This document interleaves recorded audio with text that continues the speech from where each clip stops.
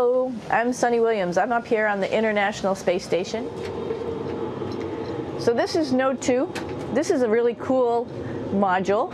Of course, most of these modules you'll see they have 4 sides and they're put together. That way we could sort of work on a flat plane, either a wall, a floor, another wall, or the ceiling. But you know, again, all you have to do is turn yourself and your reference changes. The reason I'm bringing that up is because this is where 4 out of 6 of us sleep. And so people always ask about sleeping in space. Do you lie down? Are you in a bed? Not really, because it doesn't matter. You don't really have the sensation of lying down. You just sit in your sleeping bag. So here's one sleep station right here. I'm going in right now. You can follow me if you want. So I'm inside. It's sort of like a little phone booth, but it's pretty comfy. I've got a sleeping bag right here that we sleep in, so we don't have sort of like a little bit of a cover. We don't fly all over the place.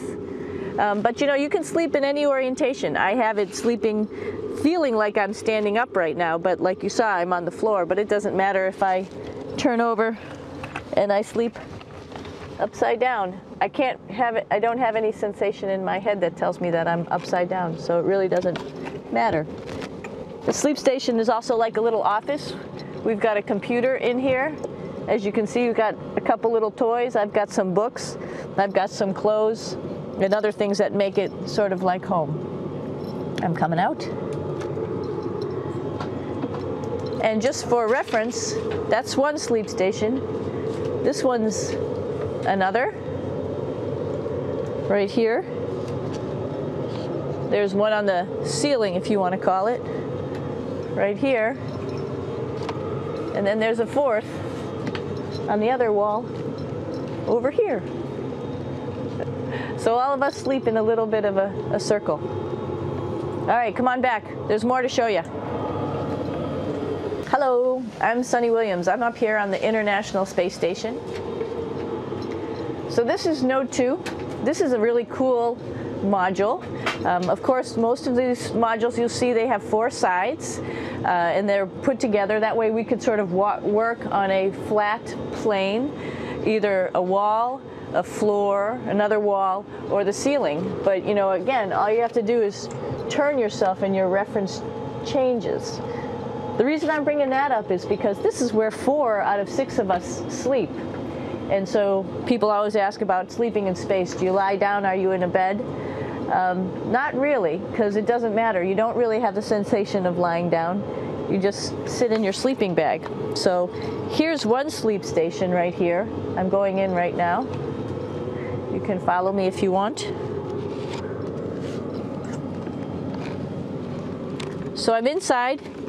It's sort of like a little phone booth, but it's pretty comfy. I've got a sleeping bag right here that we sleep in, so we don't have sort of like a little bit of a cover. We don't fly all over the place.